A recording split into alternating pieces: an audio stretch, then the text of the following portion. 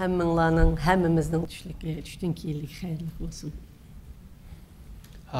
afternoon, ladies and gentlemen. It's my honor to be here today.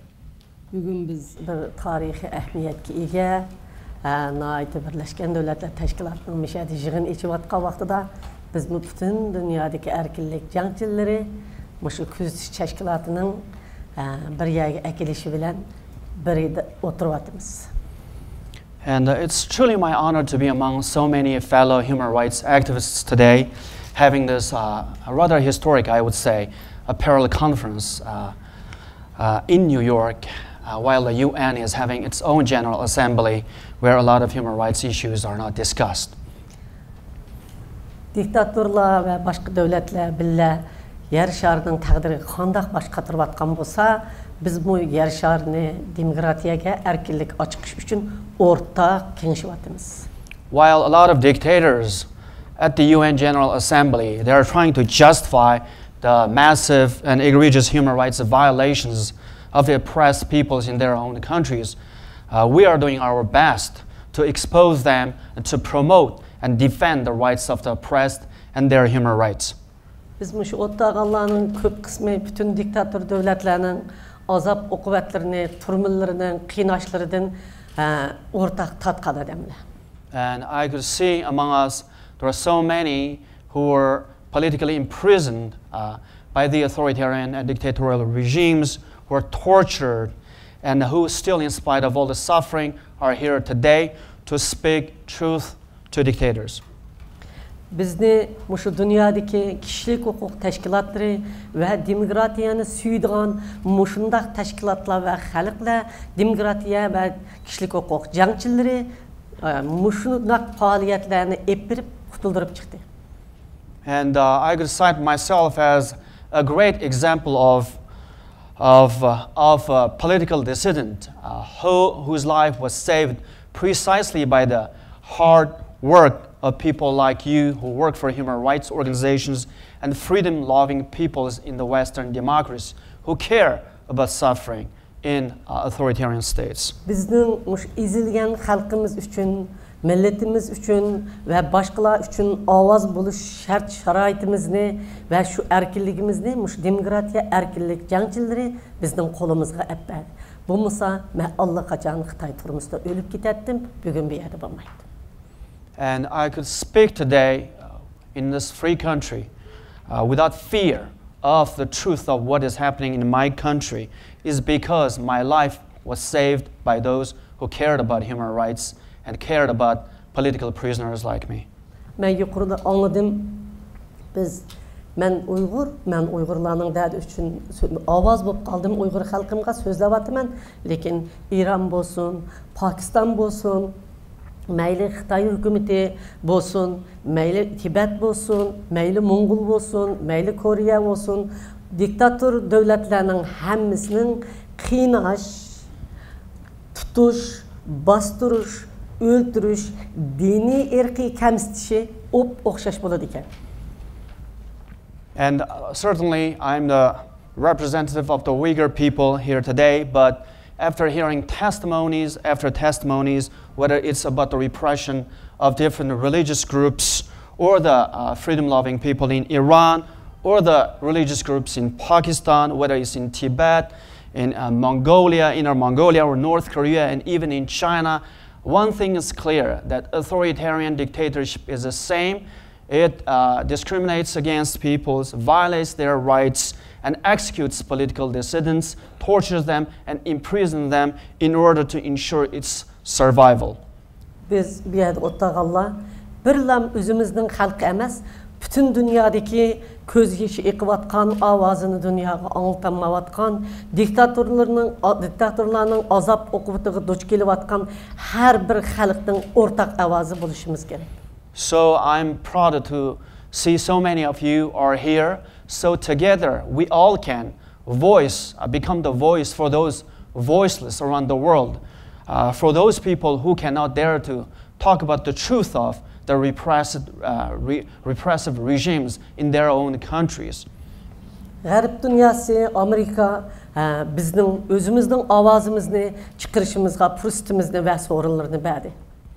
And I'm glad that in the Western countries, whether in the US or in other parts of the world, we can speak the truth without fear. Özümüzдің her bir minut, her bir sekund, her bir avazımız, her bir qadamlarımızı aş көз yeşi eqiyotgan erkinlikka tashna xalqqa ata qilishimiz kerak.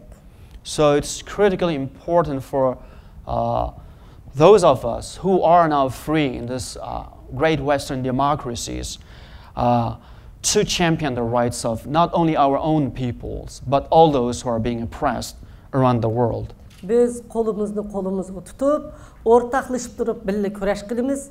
Cho'qim diktatorning ustidan demokratiya, erkinlik uchun kurash qilgan haqiqat u qanchalik yo'g'on bo'lib ketsin, u qanchalik kuchli bo'lib ketsin, u qanchalik zo'ravonlik o'zilangishib ketsin, qanday yo'g'on gap qilsin, cho'qim biz g'alaba qilamiz.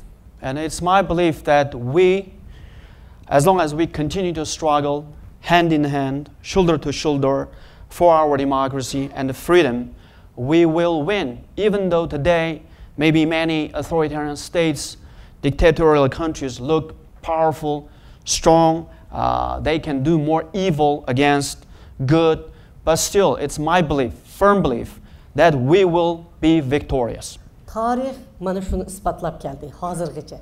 And its history is a great proof that good has overcome evil and democracy has overcome dictatorship.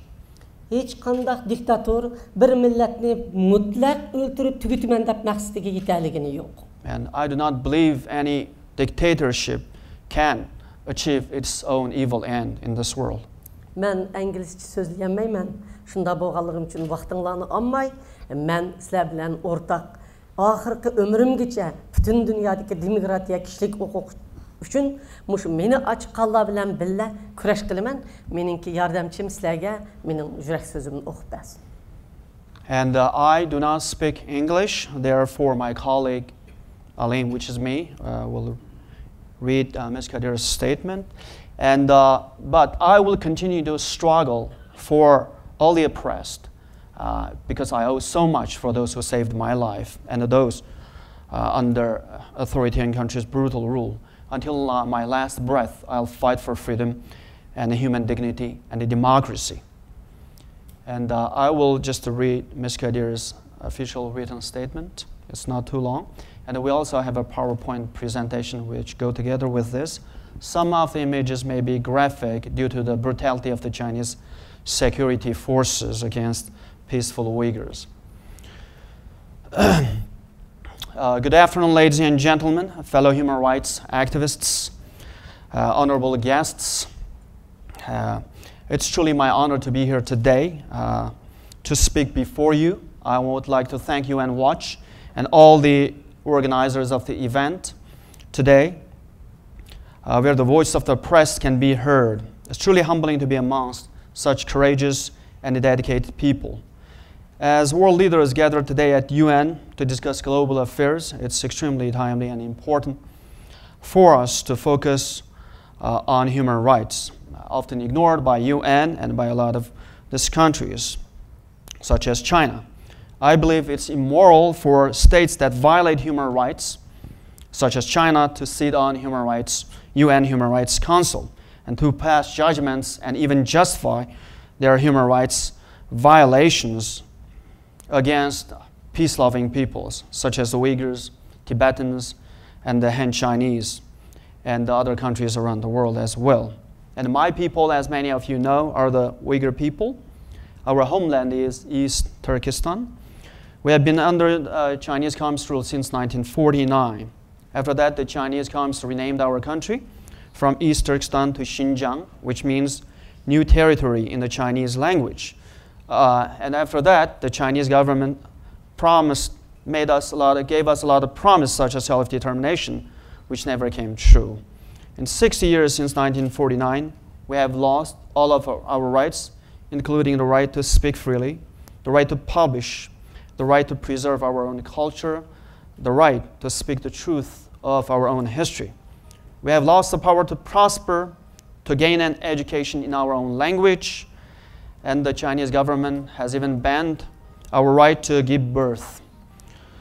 The Chinese communists, like other authoritarian countries, have always been ready to kill the peaceful protesters, whether they are Uyghurs, Tibetans, or the Han Chinese. It was the same on June 4, 1989, when the Chinese students took to streets in Beijing to demand democracy and human rights.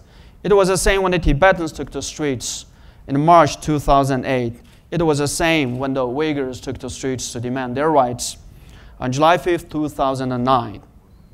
In fact, one massacre after another defines the over 60 years rule of the Chinese Communist Party in China, in Tibet, and East Turkestan. On July 5, 2009, young Uyghurs peacefully demonstrated in the regional capital, Urumqi, against increasing political, cultural, and religious repression, as well as social marginalization by the Chinese government. Instead of listening to the demonstrators, the Chinese government sent in security forces, fully armed security forces, began to shoot and to kill them, and killed hundreds of these Uyghurs. Tens of thousands were arrested. Since then, torture, sham trials, harsh sentencing, and execution have been the response of the government to the legitimate demands of the Uyghur people. The crackdown has been in place for the past 2 years, and the situation is not getting any better. And China also places tight constraints on the Uyghur people's religious freedom, and the situation in East Turkestan is particularly controlled, especially after 9/11, since Uyghurs are Muslims. In an attempt to label Uyghurs as terrorists in the era of the global war on terror, Chinese government used the Uyghur people's Islamic faith as a pretext to conflate peaceful dissent with terrorism.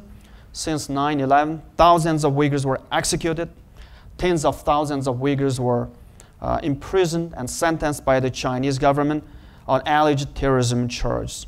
Just a week ago, China sentenced 4 Uyghurs to death. And as a result of this cynical policy, religious discrimination in East Turkestan runs deep. And we believe since 1949, more than 1 million Uyghurs have been killed by the Chinese government under different labels in different political purges and campaigns.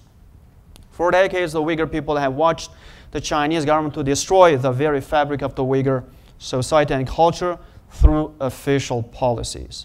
One policy is a forceful recruitment of the young Uyghur women into eastern Chinese provinces and cities to work as cheap, even slave labor.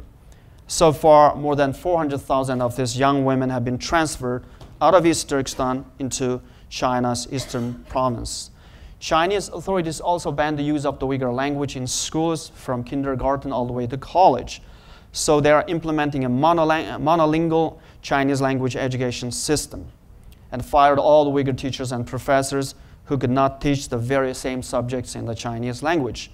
Job discrimination is rampant. Uyghurs are not hired in almost all sectors in public and private. And Uyghurs need not apply. Only Chinese wanted are everywhere in their job announcements. The frustrations that came to the fore on July 5 were in part due to the impossibility of the Uyghurs to speak freely so they can participate in determining the direction of their lives and their future. The Chinese government harshly cracked down on the Uyghurs and imprisoned hundreds of Uyghur journalists, web bloggers, and writers for simply exercising their rights, their freedom of speech. The government also hides behind charges of endangering state security, splitism, and terrorism when punishing Uyghur voices. But the simple truth that whenever Uyghurs contradict the official narrative stating the benevolence of the Chinese Communist Party, they're severely punished. Uyghur dissent has effectively been criminalized. I have experienced firsthand the repression of the Uyghurs through my own imprisonment and imprisonment of my 2 sons, Alim and Abdikim. Alim and Abdikim are currently serving lengthy prison sentences in China in clear retaliation for my international human rights advocacy. There are reports that they have been tortured, and also my other children and grandchildren are being put under house arrest now by the Chinese authorities. As a businesswoman and a philanthropist in East Turkestan, I witnessed the slow eradication of my people's religion, language, and identity. I try to help my people within the Chinese system. But in a speech that I delivered in 1997 as delegate to China's political People's Consultative Conference in Beijing, I laid out some of the most pressing problems facing the Uyghur population. But after that, the Chinese government was not happy with me and, of course, put me in prison, sentenced me to 8 years in prison and put me in prison from 1999 to 2005. In prison, I was solitarily confined for first 2 years, and I was forced to watch the torture of fellow Uyghur prisoners there. Without the support of Amnesty International, Human Rights Watch, and other NGOs and the Western governments, I would have been dead in that Chinese prison. When I was released from prison and allowed to come to the US in 2005, I tasted freedom for the first time. Before I was allowed to board the plane bound for the US, the Chinese authorities told me that I would not be allowed to speak about human rights once I was in the US. They believed that they had the right to control my voice even outside of China. I believe they also underestimate the power that one human voice can have when it speaks truth to power and when it's not constrained by the binds of the repressive government. My dream today for China is for the Chinese government to embrace democracy and freedom and respect the human rights of all Uyghurs, Tibetans, Han Chinese, and Mongols. And my dream for the Uyghur people is for a negotiated settlement on the future status of East Turkestan. And we all, under Chinese Communist rule, have long dreamed to a day of breathing the fresh air of freedom and democracy. To achieve that, I believe the Chinese government should end its aggressive policy in East Turkestan in marginalizing, colonizing, repressing, and assimilating the Uyghur people, especially the aggressive policy of monolingual education, imprisoning peaceful dissenters such as me, and also end its policies diluting our culture, distorting our history, and the government also should stop its cultural genocide against the Uyghur people, because we are who we are and we don't want to change. And I believe the time has come for the Chinese government to reform its failed policies, not only in East Turkestan and Tibet, but also in all of China. The time has come for China to embrace truly human rights, democracy, and freedom. Only then China will become a respected member of the international community. Thank you very much.